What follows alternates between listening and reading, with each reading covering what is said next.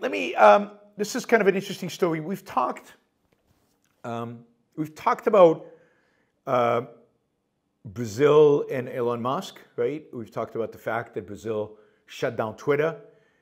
They shut down Twitter because of what Twitter was, the statements being made, right-wing statements, the use of Twitter supposedly to try to overturn the election of Lula, and so on.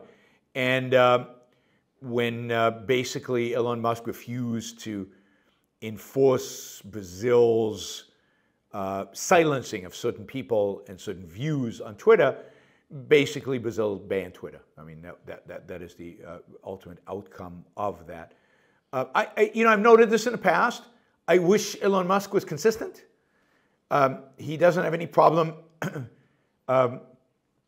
limiting what is said on Twitter for other regimes, the Chinese regime and other regimes in the past, like Turkey before the election last time, asked Twitter to restrict what certain people were saying, and Elon Musk went along. So it's not that Elon Musk is some free speech hero as he tries to present himself. Sadly, I wish he was.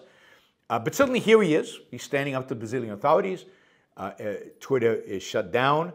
Unfortunately, Elon Musk did cave on Starlink, so Starlink in Brazil does not carry Twitter either.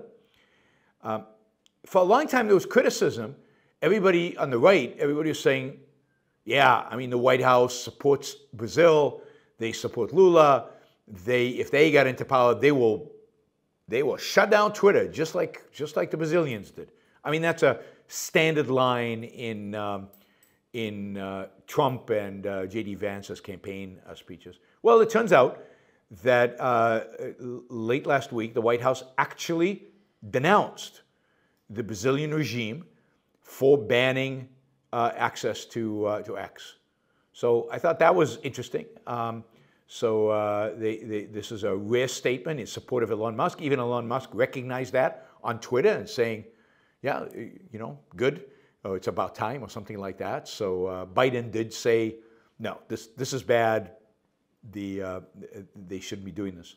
Unfortunately, others did not. It turns out that there's been a letter circulating, signed by some of the world's leading economists, basically supporting Brazil in its conflict with Twitter, and basically saying that they're in the right and that they are just, and this is what other countries need to do. They need to have sovereignty over social media, which basically means censorship over social media.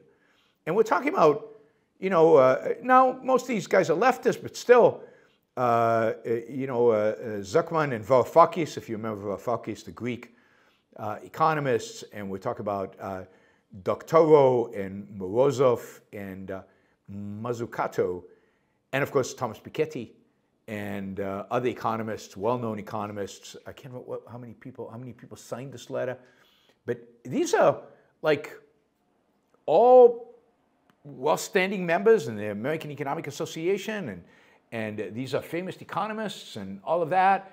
And here they are just coming out against free speech, basically allowing a government to censor an entire platform and having no problem with that, shutting it down.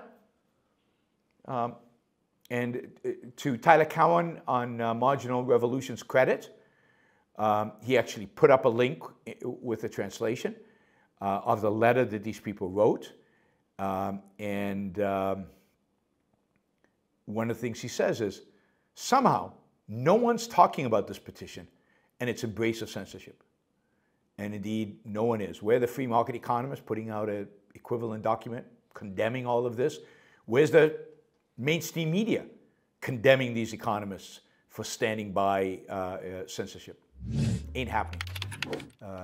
Nobody is standing up against this.